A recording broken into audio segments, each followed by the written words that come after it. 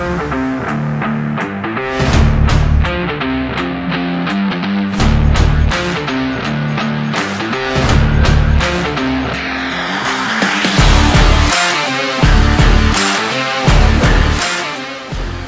Train to Hunt family, so we have some recommendations for the Train to Hunt Indoor Archery Challenge in terms of how you pack your pack with the weight for each challenge. Because again, for the Indoor Archery Challenge, you're going to have a smaller or a lighter weight pack than the outdoor stuff. But almost every challenge we do, you're going to be utilizing your pack. It's either going to be on your back or you're going to be holding it or whatever.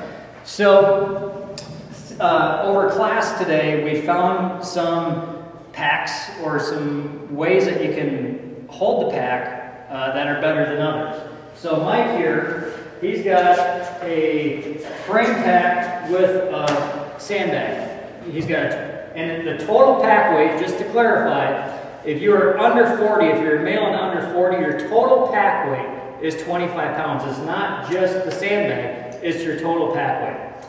I believe for guys over 40, it's 20, and for women, it's, I think, 20 and 15, depending on the age. So, anywho, he's got a frame pack with a sandbag. So what we found is that sometimes when you get down to do burpees, this frame is going to hit his head. So you want to make sure you kind of test this out. So there's pros and cons to having a frame pack compared to Ed here. He's just got kind of a backpack style pack, okay? His head, he's got a lot of clearance there, so when he's doing burpees or getting up and down off the ground, it's not hitting him.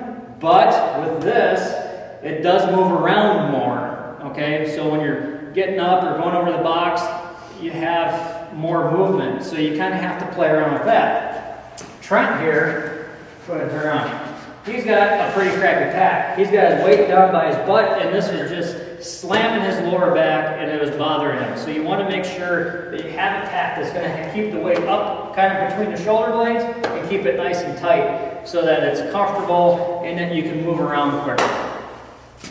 So guys, one thing that we discovered this morning for the Indoor Archery Challenge, in terms of how you pack your pack, if you just have a frame, you know, the sandbag is a lot smaller because it's a lot less weight.